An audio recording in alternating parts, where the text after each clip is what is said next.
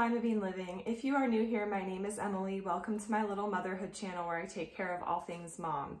Today's video is actually going to be a product review plus a little sneak peek at something I'm doing to prepare for my daughter's 3rd birthday party. So the product that I'm going to be reviewing is actually this Howork stand mixer. We received this yesterday and I haven't used it to bake obviously yet, but I can already tell you there are features about this mixer that I actually like better than the KitchenAid. So in your box, obviously you're gonna get the stand mixer and the bowl.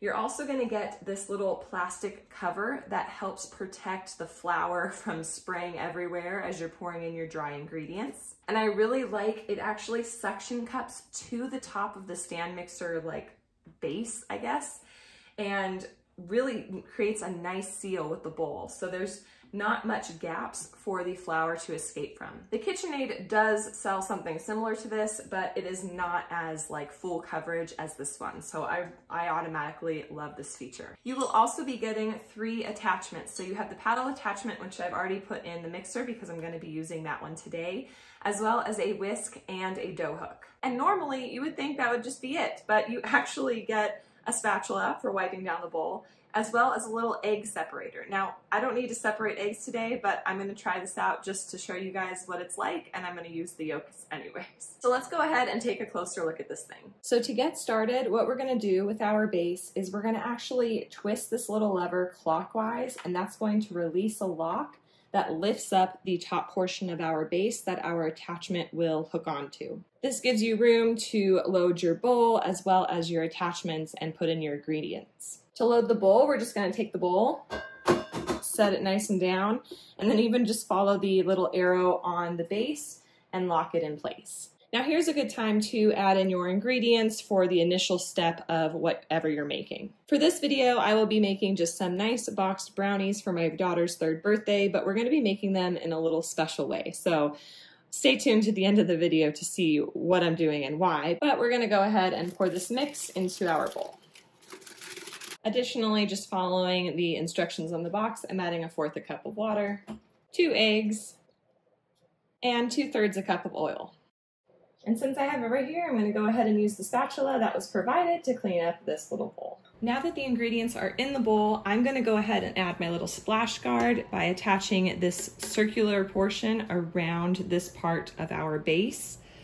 And it's going to create a nice good seal, not only with the center part of our base, but also this rim goes right along the top of the bowl and it creates a great seal. Before I put this down, I'm gonna go ahead and attach on my little paddle attachment, which I'll be using for these brownies. But if I was making buttercream frosting or cinnamon bun dough, I would use one of the other attachments. And finally, we're gonna go ahead and just release this lever again to unlock this device so that it can go down and we can start our mixing. But I'm following the instructions and now I'm going to plug in this device. And as you can see, when I plug it in, the little speed dial thing starts lighting up. It is currently on position 0 and it actually goes all the way up to 6.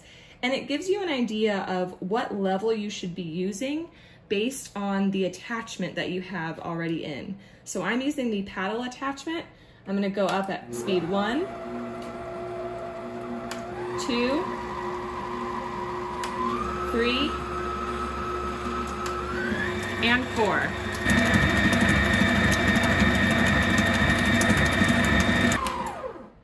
So that went really well. Everything looks pretty mixed. It doesn't look like there's any powder on the sides, but I will go ahead and open this up to check it out.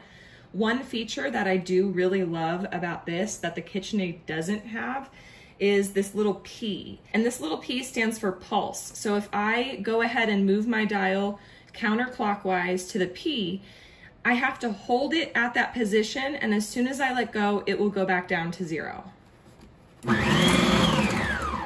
So this is great if you just want to very quickly incorporate little ingredients without having to have the device turned on for an extended period of time.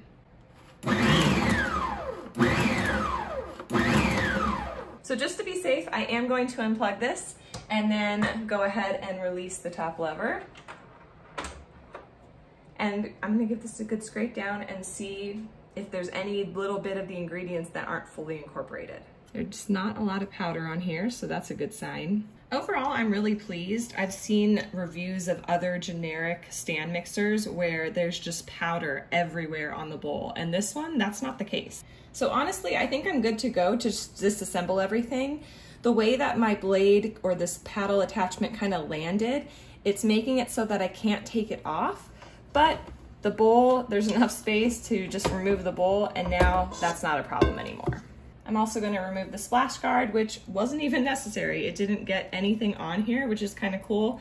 But again, if you're working with a bigger batch of batter and you're adding in your dry ingredients, this is a necessity. And as I'm trying to move this out of the way, it's worth noting there are suction cups on the bottom so that it's not moving all over the place and it really stays put on your countertops. The spatula also really works great.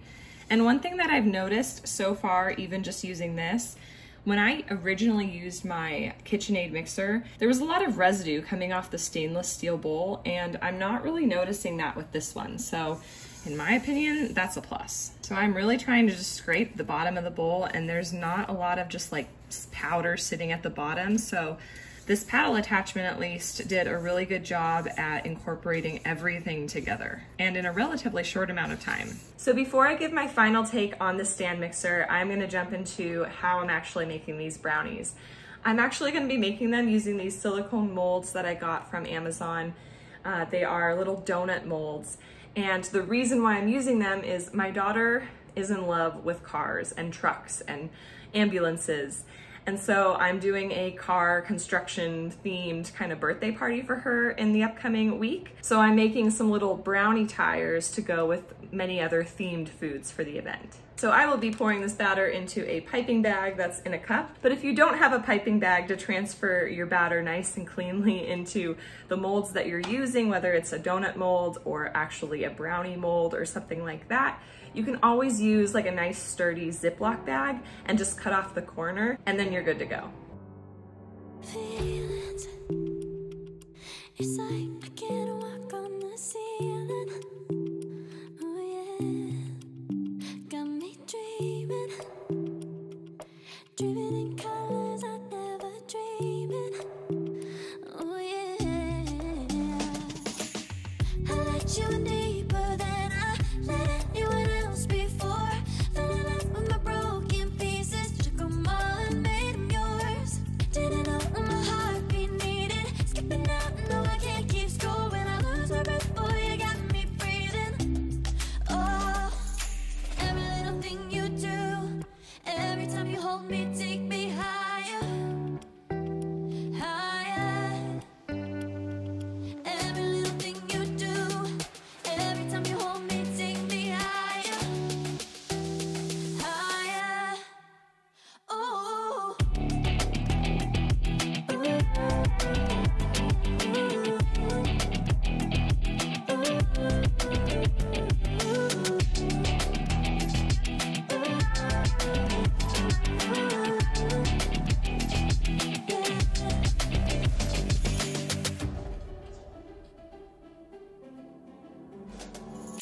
Magic. No, I'm never letting go. Now that I have it with you. When you kiss me, it's like the stars fall out the sky onto my heart to cover up what I don't wanna show. I let you in deeper than I let anyone else before. Fell in love with my broken pieces, took them all and made them yours. Didn't know what my heartbeat needed, skipping out, no I can't keep score. When I lose my breath, boy, you got me breathing. Oh, every little thing you do, every time you hold me, take me higher, higher. Every little thing you do, every time you hold me, take me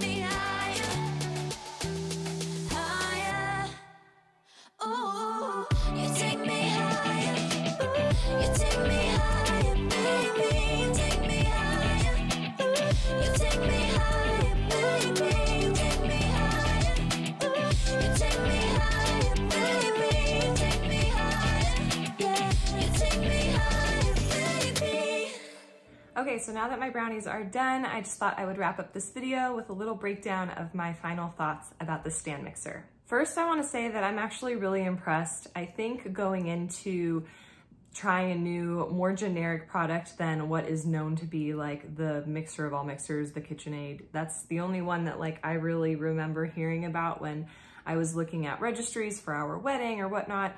And so I don't know, I would think I was expecting to be more like really disappointed or whatever, but I'm actually very impressed by how well this mixed up the ingredients, how well it incorporated everything. I absolutely love the little splash guard like lid. It seals so perfectly over the bowl. And like I said, like the KitchenAid stand mixer like doesn't even have an attachment that works or that I envision working as well. I mean, nothing obviously splashed today, but it is definitely more coverage than what I'm used to working with. And so that is definitely a plus. I love the pulse option where you don't actually need to like, you know, keep turning it to one, holding it, turning it back or anything like that. I like that it's like a nice strong pulse as well. I have never been one to use like really like KitchenAid attachments like making zucchini noodles or making ice cream or whatever else that they have. And I consider myself a more experienced baker than most. So if you are a total noob in the kitchen and you don't do all of that extra fancy stuff, I think that this mixer would be perfect for you. And the mixer that I got was red. They actually came with other colors, so you don't have to feel like you're tied to red if your kitchen aesthetic doesn't match that. There are other options for you as well. So overall, I think for the price, this is a great product. And I think really anyone should like be able to start with something like this and not feel the need to get something way more expensive for essentially the same results. I will go ahead and link the product down below in the description box for your convenience if this seems like something that you are planning on buying. And don't forget to subscribe and stay tuned for my daughter's birthday party. I'm so excited to host this party. Her 2-year-old party was a rock themed party and that went off really well. And so this time I'm excited to try something new. I did a homemade piñata and I'm just super excited to see her reaction now that she's older and more vocal. Don't forget to hit that like button and I will catch you guys in the next one. Woohoo! You've made it to the end of the video. If you didn't know already, every Monday and Friday, you can find motherhood and lifestyle content on this channel.